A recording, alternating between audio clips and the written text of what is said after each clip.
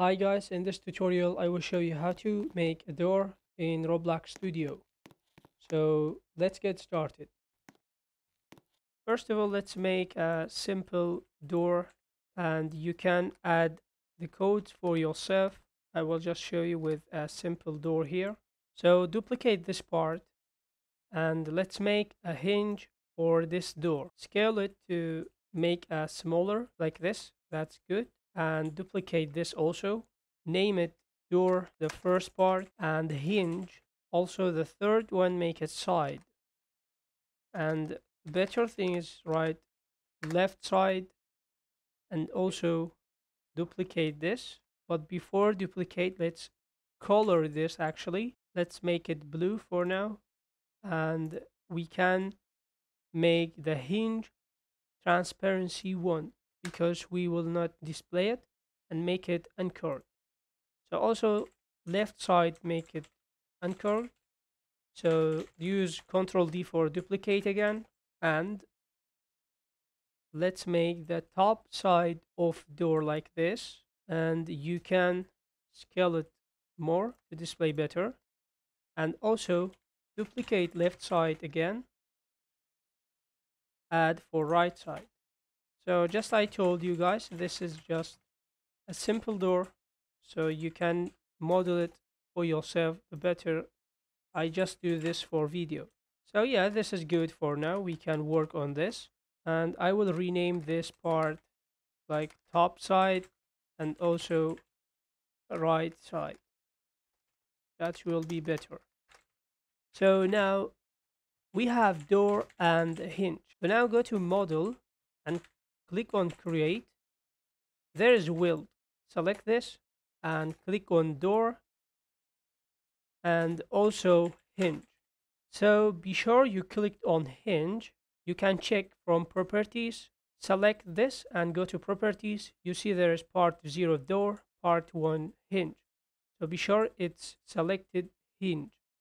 So now let's add a script, but first I will make a group with selecting all door parts and do Ctrl G to make a model and name it door, and I will make door 2 because already I have one.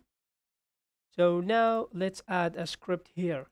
First of all, I will zoom in to show you better, and let's call local twin service game get service right twin service. So you write local hinge and equal to script dot parent dot here select hinge, and also local prompt. Yeah, we forgot actually add a proximity prompt, so it just simply go to door and click on plus button. Here select proximity prompt. If you don't know what is proximity prompt, let's quickly run the project to show you what is that. When you close to any part on Roblox Studio has proximity prompt, you will see this pop up. There says click on E key to do the proximity prompt function, but we didn't add any function yet. So stop your project and let's go back to script. So first let's call proximity prompt with script.parent.door and .proximity prompt. So actually we have open door and close the door, and we should make two different variables, open and close. So for opening door, we will use this code, open.cframe equal to hinge cframe times cframe angles 0 math rod 19. For closing the door, we will use same thing, just need to change open to close, and also 19 will be 0 like this. So now we have open and close codes, and write local twin info equal to twin info dot new 1, and let's make twin open.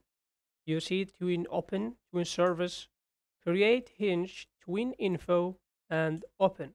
So also same idea for twin close. So just write close here.